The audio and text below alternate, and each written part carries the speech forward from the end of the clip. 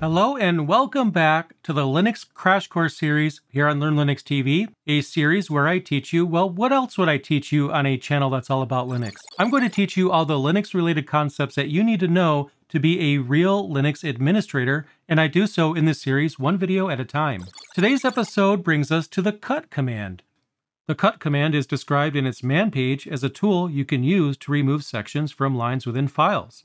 And yes, that is true, that is what the cut command does, but that's an overly simplified description. So what I'll do in today's video is show you how to use the cut command. But before I get into that, I need to take a moment and mention the sponsor for today's video, Akamai Connected Cloud. If you're looking for a cloud provider that's affordable, flexible, and reliable, then look no further than Akamai Connected Cloud. With Akamai's cloud platform, you can spin up Linux servers quickly, and the platform contains all the features you'll need to deploy full-featured solutions. And using the marketplace, you could easily deploy applications such as Nextcloud, Rocket Chat, Mastodon, WordPress, Pi-hole, Plex, Jenkins, and many more. In fact, there's over 100 applications available in the marketplace. If you want to set up a custom Linux instance, you could do that too. All the popular Linux distributions are available on the platform, including, but not limited to, Debian, CentOS, Fedora, Ubuntu, and many others. In fact, even Arch Linux is available. So check out Akamai Connected Cloud with the URL that you see on the screen right now, which will do two things. First, it'll help support this channel, which I'll really appreciate, and it'll also get you $100 in starter credit to check out the platform. And thank you so much to Akamai yet again for sponsoring this video. I really appreciate it. And you know what? I'm really excited to dive into this command, so let's do it. Let's dive into the cut command, and by the end of this video, you'll know exactly how to use it. And to help us along, I've created a very simple text file. And this text file I've used in another video, so it might look familiar, but I'm really proud of this one. Not proud of the text file itself, but I am proud of what the text file contains. Anyway, I called it message.txt, so let's take a look at what that file includes. And here's what it says. LearnLinuxTV has recently reached 300,000 subscribers. Wow! And that's true, the channel has indeed reached 300,000 subscribers. Now, to be fair, by the time I get this content edited and out to you guys, I might be way beyond 300,000, but I'm very proud of that, and I'm very thankful for you guys for helping me achieve that. But actually, what I'm going to use that file for in particular is going to be the next example. So what I'll do is type it out and then I'll go over it. So I'll type cut with the option -b as you see here, the number 1, and then message.txt. What do you think is going to happen when I run this particular command? Well, let's find out. Well, it gives me an output of just L. So what exactly happened? So what happened with this variation right here is that it printed the first character of the file, which is indeed L. -b is just one of several options that you could use with the cut command, and these options will help you determine how you want to select text. Other options include, but aren't limited to, -c, -d, and -f. When it comes to -c, that allows us to select by character, -d by delimiter, and -f is by field. We'll go over these options shortly, but for right now, just keep in mind that -b is one of several options you can use with the cut command. And before we move on, let's, well, explore -b a little bit further to make sure that we fully understand what's going on. And in the next example, what I'll do is show you how you go about selecting more than just one character. So again, here's the original message file.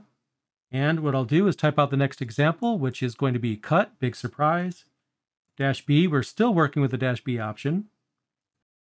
And then what I'll do is ask for a few different bytes here, specifically 7, 8, 9, 10, and 11. And I'll again use the message file as an example. Let's see what happens. And as you can see, it prints out the word Linux. And before I explain that further, one thing I do want to point out is that was not the most efficient way of doing that. What I could do instead is type a range. I don't have to call out every single number in between 7 and 11. If they're sequential, I could type 7 dash and then 11. And that'll give me a range, which is a lot easier to type. And of course, the output is going to be exactly the same. I'm asking for the same bytes, just in a different way. Now in this case, if I was to count out each and every character from the left to the right with the original message, then Linux is going to consist of characters 7 through 11. Now I didn't ask for characters, I've asked for bytes. But in this case, either way, -b and -c will give me the exact same output. And to prove that, I just change the option to -c, and it prints the exact same thing. So when I type -c, I'm asking the cut command to return certain characters, and the characters that I'm asking for are characters 7 through 11, and that's where the word Linux is. Now when it comes to bytes, I've also asked for bytes 7 through 11, and that works because every character is 1 byte. So regardless of whether I'm asking for characters by bytes or by characters themselves, it's basically the same thing. Now, if every single character was always exactly 1 byte, then it really wouldn't matter what you use between -b or -c. For the most part, the majority of characters that you might ask for are going to be 1 byte, but some of them are more than that. And that's especially true if you type in multiple languages. There's certain characters that might be, well, 2 bytes long, and if that's the case, then it's going to throw off the output. With -c, we're asking for characters specifically, so regardless of whether a character is 1 byte or something else, it's still going to return the same information. So if you're trying to return characters, you should probably use -c, but if you are interested in bytes, then use -b. Now, we're going over the cut command, so what we can gather from what we've done so far is that the cut command is going to enable us to cut a file down to, well, whatever we select. And that is what it does, but I think the use case for cut is going to become even more clear as we go along with additional examples in this video. Now, another thing that I'll show you is that you don't have to commit to just a range or individual bytes. You can combine both of those. So in this case, I'm using the cut command to select bytes 7 through 11, byte 56 by itself, and then bytes 57 through 61. And when I press enter, watch what happens. It prints Linux. Wow! And with that example, I created an entirely different sentence. Well, almost. Bytes 7 through 11 contain the word Linux, just like we've covered before. Character 56 happens to be a space, and characters 57 through 61 consist of the word wow with an exclamation point at the end. Anyway, what I'm doing here is I'm using the cut command to select different parts of the file, and then by doing so, I was able to create Linux wow, just like that. But that goes to show you that I could call out a range or a single character or some combination of that as I see fit to achieve my use case when it comes to the cut command. Now let's go ahead and see how you go about splitting a file by field. But what exactly is a field when it comes to the cut command? Well, what I'll do is type out the example. I'll use cut yet again, -f for field this time around. I'll request field 1 as well as field 2.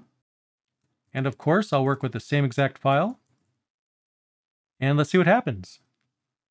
Now, the thing is, though, that might not have worked the way that you expected it to work. You might have thought that this was going to print the words learn and Linux, fields 1 and 2, but instead it printed the entire message. So why didn't that work? The reason why the entire line printed, even though we only requested the first and second field, is because we haven't set what's called a delimiter. A delimiter is a special character that we can pass to a command like cut, and this character tells cut how to differentiate fields. By default, it's going to consider tabs as the delimiter, but we haven't added any tabs to this file, so the cut command thinks that there's only one field in this file. However, with the -d option, we could change the delimiter. So here's the previous command. And right before the -f, I'm going to type -d for delimiter. And I'm going to set that to space. I put double quotes around a space to identify that the space character is how cut should differentiate one field from another. And now we get what you might have assumed we would have received as output with the first example. By using -d, I've changed the delimiter from the default of the tab character to a space, as you see here. And now the cut command is going to think every single word is its own field. Now, as fun as that example may or may not have been, it's definitely not the most practical example. In fact, it's not practical at all. When it comes to the real world, why would you consider using the cut command? Well, what I'll do right now is show you an example that might help you understand that. Now, on Linux systems, we have the etc password file, password being abbreviated in this case. And as you may or may not already know, this file contains a list of user accounts, their default shell, home directory, user ID, group ID, things like that. Something I've covered in other videos on this channel. But we have a lot of information here. So what if I wanted to carve out this file by using some sort of delimiter and select a specific column? Well, the cut command is a really good command that you could use for exactly that use case, so let's do it. So what I'll do is type cut -d. I want to set the delimiter just like before, but this time I'm going to set the delimiter as a colon, just like you see here. And then after that, I'm going to select the first field, field number 1, and I'll do that with the -f option, just like before. And then I'll run that command against the etc password file. Now, you definitely don't want to make any changes to the etc password file. I just wanted to let you guys know, if you didn't know that already, we're not going to make any changes to it. That wouldn't be a good idea. But it's fine to use that file as an example so long as we don't make changes to it. Anyway, I'll press enter. And I'm only seeing the username. For each and every single line, it's only giving me the first field. Since I set the delimiter to colon, and that's the command that I used right there, then it's going to consider the appearance of every colon to be a marker for the end of a field and the beginning of the next field. And that's what a delimiter is. And this is not the only command that you can use a delimiter with. There's other commands as well. There's also videos for those commands. So the idea behind a delimiter in this case isn't any different. It's just how we tell the command here to separate fields. So in this case, we're seeing the first column, which just so happens to be for the user account. Now, up until this example, each of the examples that I've gone over were done with a file that had only one line in it. And that's not really all that common, is it? Most files exist to store, well, information, and it's just not common for there to be only one line of information. And considering that the cut command works best with columns, I think the etc password file is a better example anyway. It has, well, a bunch of lines and several columns, so it's a really good fit for this command. Now, how would you alter the cut command to take into account only one specific line? Well, I could show you a way of doing that, but it wouldn't make sense because that's just not a good use case for the cut command. I mean, sure, it was great at the beginning of the video for the examples, but in the real world, the cut command is going to be used against files that have more than one column, similar to the etc password file. So, cut is just not a good use case for a one-line job. But if you wanted to trim a text file by byte, character, or field, then the cut command is a great fit for that. And now you know how to use the cut command. Now, most often you're probably going to use the cut command chained with other commands. You're least likely to use it by itself.